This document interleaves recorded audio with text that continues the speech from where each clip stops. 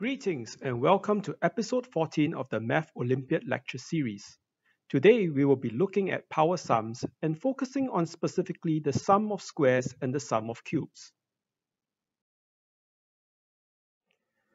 Before I begin today's lecture, I want to make a quick advert of a project I've been working on.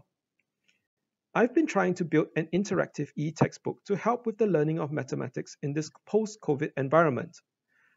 There will be applets to demonstrate various concepts, visualize ideas, as well as set randomized self-assessment quizzes.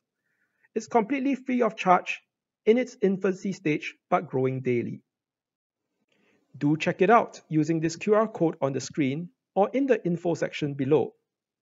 If you have any feedback or ideas for the textbook, feel free to comment in the comment section below. And we're back to the lecture. The success criteria for today will be for students to be able to find the sum of squares and the sum of cubes, and to be able to apply these two formulas to solve various problems. Let's jump straight in with a question involving squares. Count the total number of squares in this 4x4 grid. Pause the video here and give this question a good try.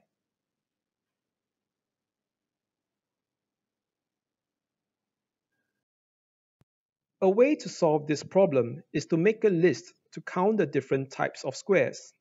If we just look at the 1x1 squares, there is a total of 16 of them. If we count the 2x2 squares, there are 9 of them. The 3x3 squares, there are 4, and there's just one large 4x4 square. All in all, the total number of squares comes up to 1 plus 4 plus 9 plus 16.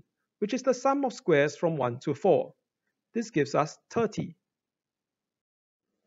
So, did you get the answer?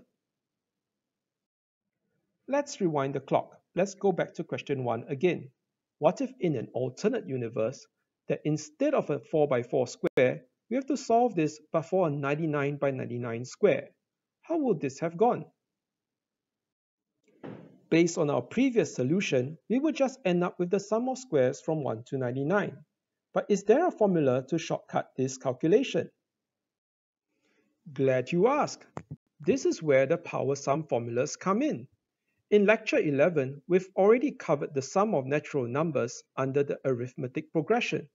Today, we're going to examine the sum of squares formula and the sum of cubes formula. The traditional proof is the method of induction. The basic idea is you let Pn be the proposition that you want to prove. Then you check for the case of n equals to 1. You then assume that the case n equals to a is also true. Then you try to prove for the case of n equals to a plus 1.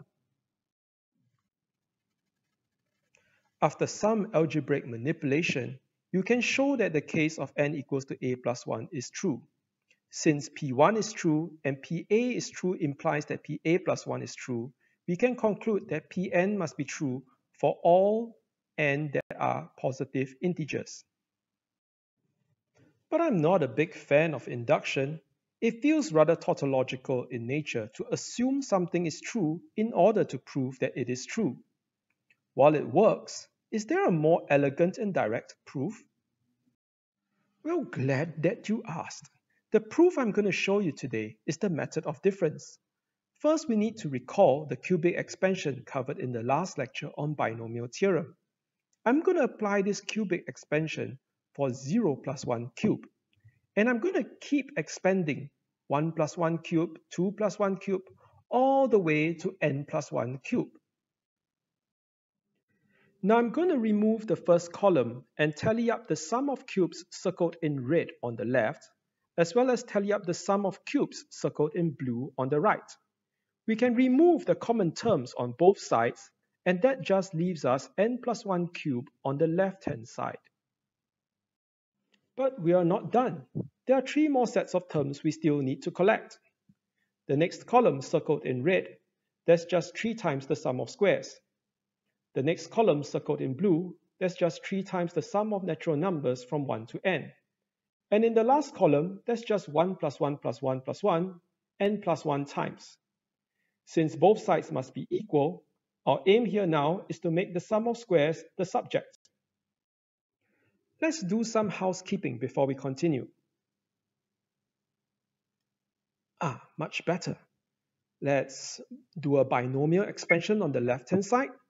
We're going to keep the red term as 3 times the sum of squares. For the blue term, that's 3 times the sum of natural numbers. So we can replace it with the formula n times n plus 1 over 2. And we'll keep the n plus 1 for now. But we need to further simplify this expression. Let's bring the n plus 1 term over. Next, we multiply both sides by 2. Bring the 3n squared plus 3n term over. Divide both sides by 6. And lastly, we just need to factorize the numerator. And voila, we have the proof for the sum of squares. After this long detour, let's go back to that alternate universe question. We can now evaluate this sum using our sum of square formula. This will give us a result of 328,350.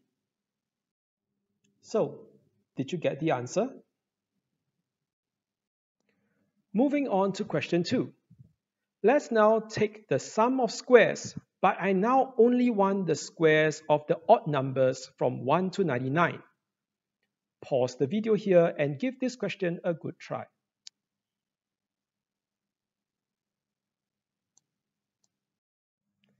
Let's begin by reframing this problem. Instead of thinking of the sum of odd squares, let's think of it as the sum of all squares, and we will deduct away the even squares later. We can rewrite this in summation notation. We can factorize out the 4 from the second square. This will give us the sum of squares from 1 to 99, deducting 4 times the sum of squares from 1 to 49.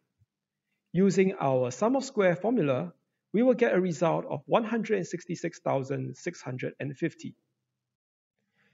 An alternative solution is to express odd numbers as 2n minus 1. We will expand the 2n minus 1 square. Then we will evaluate each term separately. You will get the same answer. So, did you get the answer? Moving on to question 3. A student wrote down the following 24 numbers on the board. 2 numbers are randomly picked and their sum is computed. The 2 numbers picked will be replaced by the new sum. If this process is repeated over and over until 1 number is left, what is the largest possible value left? What this means is that if 3 cubed and 5 cubed are picked, both numbers are erased and the number 152 is added. Pause the video here and give this question a good try. So the trick to this is to try to solve a simpler problem to see if we can spot a pattern. Let's say we only have 4 cubic numbers instead. If I were to randomly pick, say, 2 cubed and 4 cubed, the new sequence would be 1 cubed, 3 cubed, 2 cubed plus 4 cubed. Let's pick 2 more cubes. Let's say I pick 1 cube and 3 cubed. This will give me 2 terms left. If I run the algorithm one more time, I'm just getting the sum of cubes from 1 to 4.